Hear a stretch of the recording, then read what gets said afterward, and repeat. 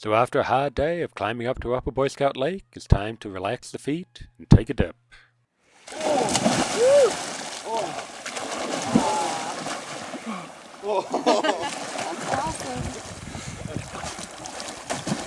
Oh, it's cool. It feels great. You gotta do it. Then, if you're lucky, there might even be trout for dinner.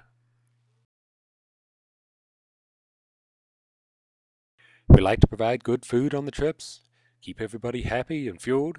There's Eric's specialty, pasta, fresh tomatoes, fresh parmesan. So we have dinner, then we get together and discuss plans for tomorrow.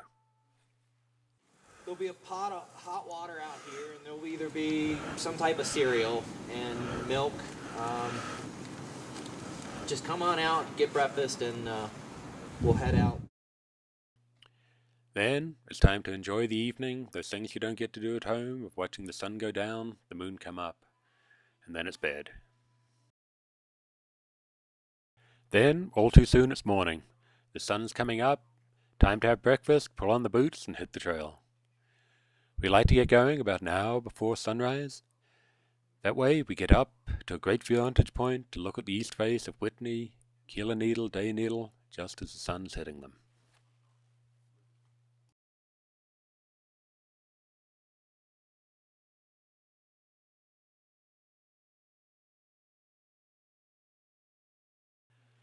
We keep working our way towards Whitney, crossing through moraines, talus, across rock slabs. The final climb to Iceberg Lake is short but steep. And then finally we arrive at Iceberg Lake, time to pull on helmets, harnesses, and get ready for the real climbing.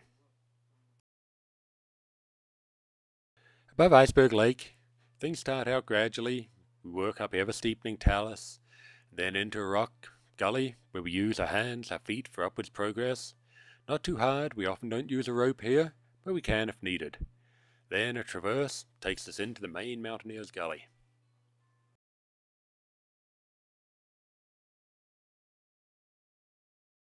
Wherever we can, we try and stay on the bedrock. It's much better footing than the loose talus, and much easier, much less effort. At this point, you're up at about 13,000 feet, starting to feel the elevation.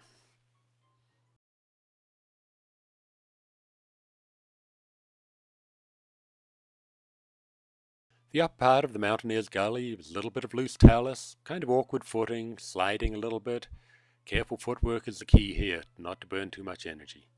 But before long, we top out at the notch, beautiful views over the south face of Mount Russell.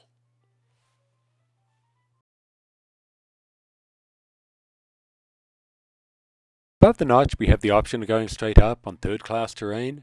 This is the most direct way up and down. Other years, however, will take the traverse route. This route is only but good when there's no snow. When there's snow on it, it becomes a lot more difficult to manage the risk, and the straight-up option is by far the best. Late season, we'll often use this route. Early season, the direct.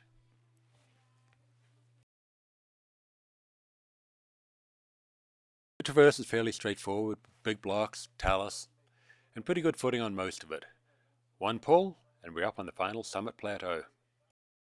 Here we join the main trail coming up from the portal, and also the High Sierra Trail coming in from the west. The main trail is what John Muir referred to as a route for soft, succulent people, but by now you're probably feeling anything other than soft and succulent. But finally, it's the high point of the lower 48 states. All right, congratulations! Yes! Good job. Thank you! Piece of cake! Best ever!